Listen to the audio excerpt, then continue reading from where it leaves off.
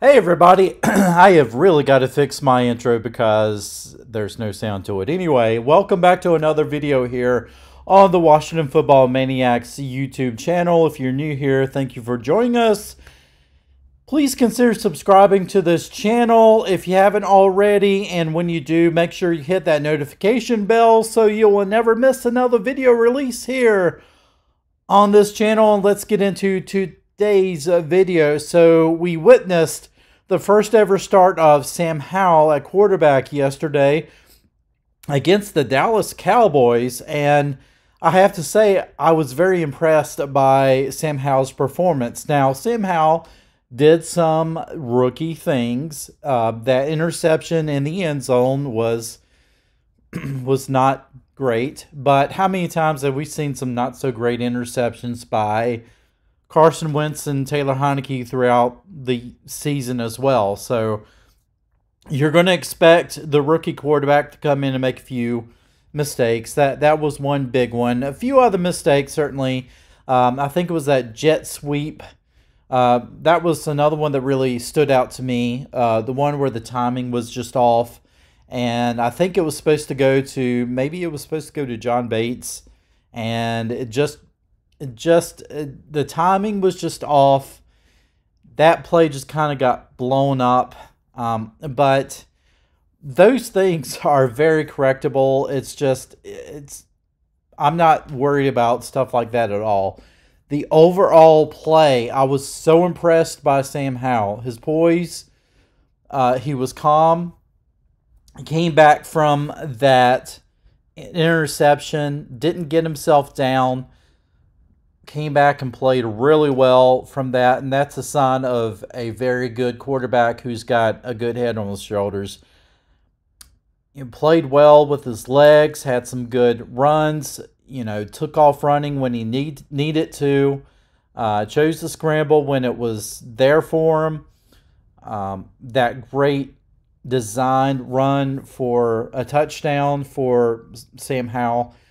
That was good. His first ever pass to Terry McLaurin, of all guys, for a touchdown. I mean, that's how you start your career off. And overall, I was very impressed by Sam Howell. Now, the question is, who is going to be QB1 next season? And of course, that is a question that is not going to be answered in this video, but I can give you my opinion. And my opinion is you don't go after a retread in the offseason. Not unless it's somebody like Tom Brady, who obviously he's the GOAT. And if he wants to come to Washington, I think by all means you make an opportunity for him to come to Washington.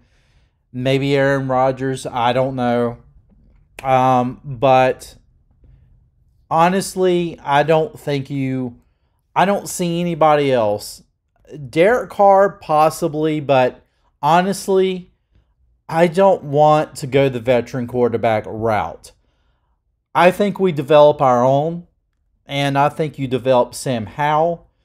I don't think you necessarily give Sam Howell the QB1 at the very get-go. I think you make it an open competition between him and Taylor Heineke. Maybe you draft a guy this year in the draft and you say, you know what? It's an open competition between all three quarterbacks.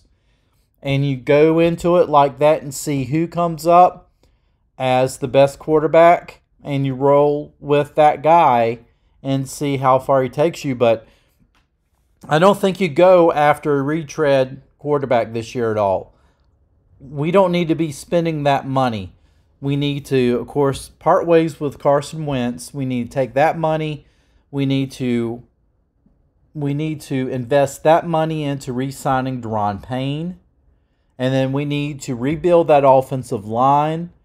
That offensive line needs to be completely rebuilt. If we can rebuild that offensive line, build it up to something stout and respectable, something that's going to be looking a little bit more like a championship offensive line, and then we actually get a play caller who knows how to call some plays, who knows how to call plays around the talent that he has, then that is what you roll with.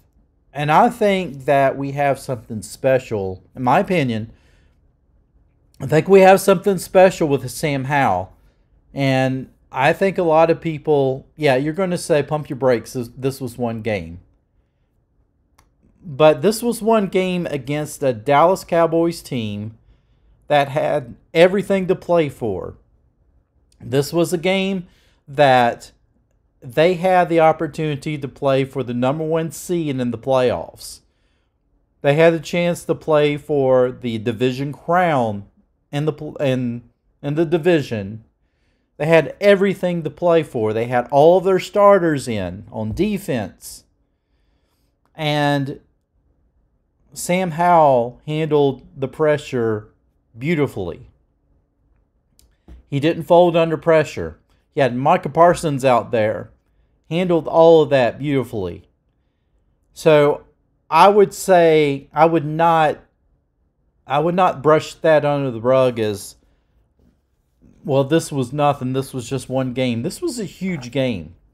This was almost too big of a game to even consider putting a rookie quarterback in who has not played the entire year.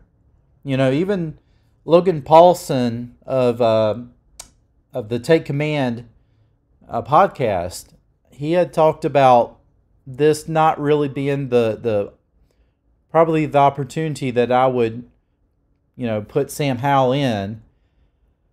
But yet Sam Howell really played well. And I think you do take from this, and you do learn a lot from this one game for Sam Howell. And you do say that this is a game that I can look at to say Sam Howell made good decisions for the most part. Sam Howell was able to choose to run the ball when he needed to, and he was very effective doing that. Sam Howell had a better arm. Maybe not as a stronger arm than Carson Wentz, but definitely stronger than Taylor Heineke. He was able to get the ball out much faster than the other two. Some of those passes were just dart passes, and passes I have not seen from the other two quarterbacks all year long, that he got to Jahan Dotson and Taylor Heineke, hitting those guys on stride, letting those guys do those yak runs after the catch. Those are the type of plays that can turn into huge, huge plays. And we really have not seen those plays all season long. And so, honestly, Sam Howell, I think we have something special with him. That's my opinion. I know a lot of people are going to be against that. You're still going to have a lot of arguments going into the offseason that we have to go out and we have to get a veteran quarterback. We got to go out and spend all this money on that. Sam Howell's not ready. Even though he played well, he's not the guy. I don't know what you think the guy is, but I didn't see anything within Sam Howell's play that would deter me from allowing him to compete for the job next season. I'm not saying you give him the job going into the offseason, but I'm telling you, you allow him to compete for that QB1 position. Let him compete for it. And if he doesn't get it, then okay, he's got a little bit more to learn. He's got a little bit more work to put in, but he's going to get there. But he should be within the conversation. Let me know what you think in the comments. Please like this video, share it with your friends, comment on this video. It helps the algorithm. It helps me out a great deal when you do. And again, if you haven't subscribed to this channel, please consider subscribing to Washington Football Maniacs. And with that said, hell to the Commanders. Let's go Maniacs. We're heading into the offseason, but don't worry, we will have plenty to talk about in the offseason. Let's go. Hey, you stayed until the very end. Thank you so much. Watch another one right now.